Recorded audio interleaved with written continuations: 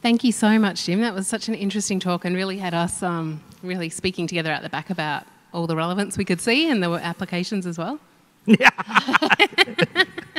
I guess as current PhD students, we've had challenges of needing funding to do aspects of our project.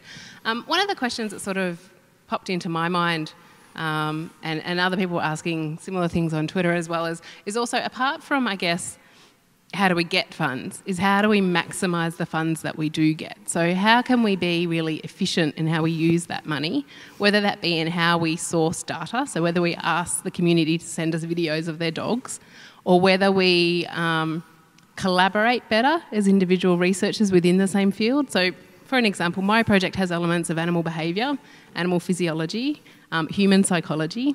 So I feel like a little bit of a generalist spread out across all these areas, and I have had to collaborate strongly with people who know more about those areas than myself to learn.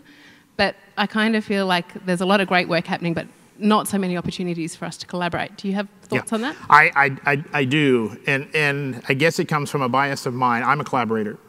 I enjoy collaborating. I see collaborating as a way to leverage resources. And so I feel very strongly that, and I mean, this is where this comes from, is that collaboration is the key. And when we have a field where I think there are so many needs, every talk we've had has opened up more questions, right? And the importance of dogs in our world around us, and yet such limited resources that collaborating. And so I think efficient use of the funds are to go through this sort of a process where you do prioritize it and you decide to come to some, I mean, it's never going to be 100% consensus, but some mutual agreement about where money should be spent and then how the money should be spent. And again, that kind of structure, and we went through this with endangered species work on several species committees I've been on, where we decide what needs to be done and then who's going to do the work and how we can make it most efficient, right? How we can have overlaps. And so this will be a project with 3 institutions or something like that. And yeah, it can absolutely be international. But I think communication and collaboration and organization is the key. And I think that's my call here, is for that to happen. And I think we're at a point where with the genomics information, the critical mass of interest that we've seen documented, that we're at the key point here where we really need to do that to move forward in a meaningful way. So I think building off that, you mentioned a lot of gaps, right? And in the animal behavior world, on these committees where you guys discuss what should we do with this next species, which one should we move forward with, how do you also deal with ethics? So are there ethics involved to deciding if we wanted to do some other version of Scott and Fuller, and how do those come into play? That absolutely. I mean, we always have to deal with ethics. I mean, we always have to weigh, and we're required to do that by the federal government. We're required to do that by the funding agencies. We're required to do that by the journals, the scientific journals. We have to weigh what goes on in the research with the ethics, with the amount of information, like you say, the amount of information and the importance of the information that's going to come out. And that constantly has to be being weighed. And we are trained as professionals in some of those concepts and in the philosophy of some of those things.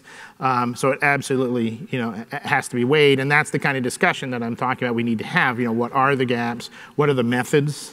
Can we even answer these questions? Can we answer them methodologically, technologically? Can we answer them ethically? And there may be questions that are just not ethical to answer, and we're going to have to figure another path to get to that, that kind of thing, or something like that. And that absolutely has to be weighed. I guess one of the things we've seen, I guess, is actually, I might defer to Julie on this because asking about citizen science is really her jam. So, all right.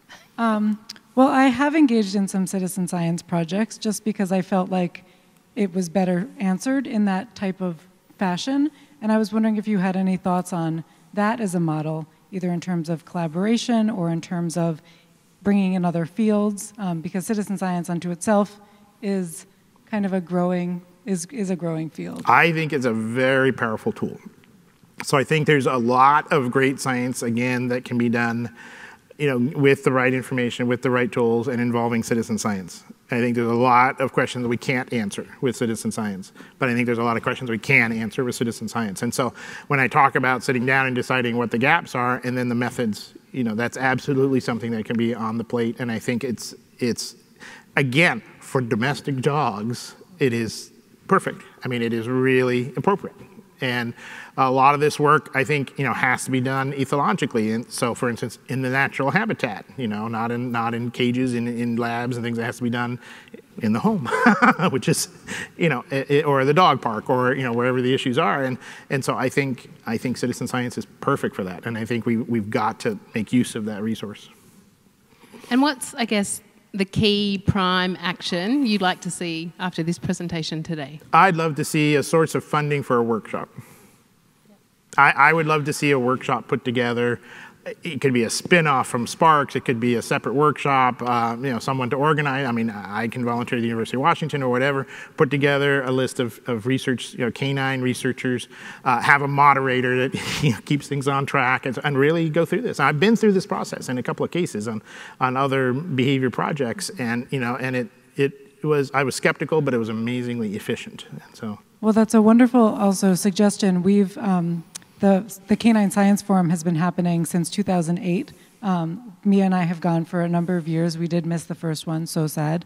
But essentially, that would be, there are so many groups, and I think that's a wonderful direction that you're suggesting.